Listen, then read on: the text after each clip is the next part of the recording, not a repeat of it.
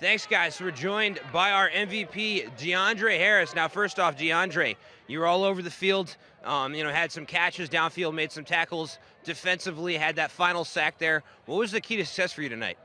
Um, we just had determination, and we were really pushing through the whole game. I kept giving my teammates a lot of words of wisdom, tell them to keep their heads up. This game is not over, And I'm glad that we pushed through and came out with the win. And obviously, a come from behind victory for your team. How was the team able to stay positive? When you're trailing for as long as you were, but continue to work and be able to pull this off. I feel like our team chemistry is off the charts, like way better than any other team. We all got our back and we all trust our players like with our heart. So I'm really not worried about it because I feel like every game we're gonna put in the effort and we're gonna work. And how much of a confidence boost is this for the team, this win, moving forward? This is a really great confidence boost. Like with the last season we had last year, we ran really bad, but with this win early in the season, got a lot to hope for. Well, DeAndre, thank you so much for your time and great job tonight. I have a couple questions for Coach. Thank you.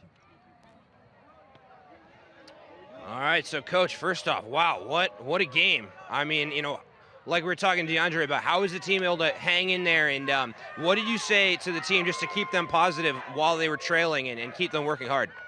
I don't know that we were so positive at the half, but again, it's Friday night. You're under the lights. You had a great crowd on both sides, so it was a lot of fun. You're playing the sister school, so it was just a lot of fun. And if that ain't enough, I don't know what is. And obviously DeAndre is such a weapon on both sides of the ball. What can you say about his individual performance tonight? He's a special kid. He's a very special kid where we'd rather have him than not. And as long as he keeps working hard, we'll keep seeing him improving, and hopefully down the road we'll see him playing on Saturdays somewhere. And obviously, you're able to, go for the win there, go for 2 on your touchdown. I know your team that is tough in between the tackles. How much confidence do you have in your offensive unit to be able to pull that off there? Really young up front, so the guys up top said we got to run it, and I was like, "You sure you don't want to run a fade to DeAndre?" And they're like, "Nope, run it in." So that's what we did.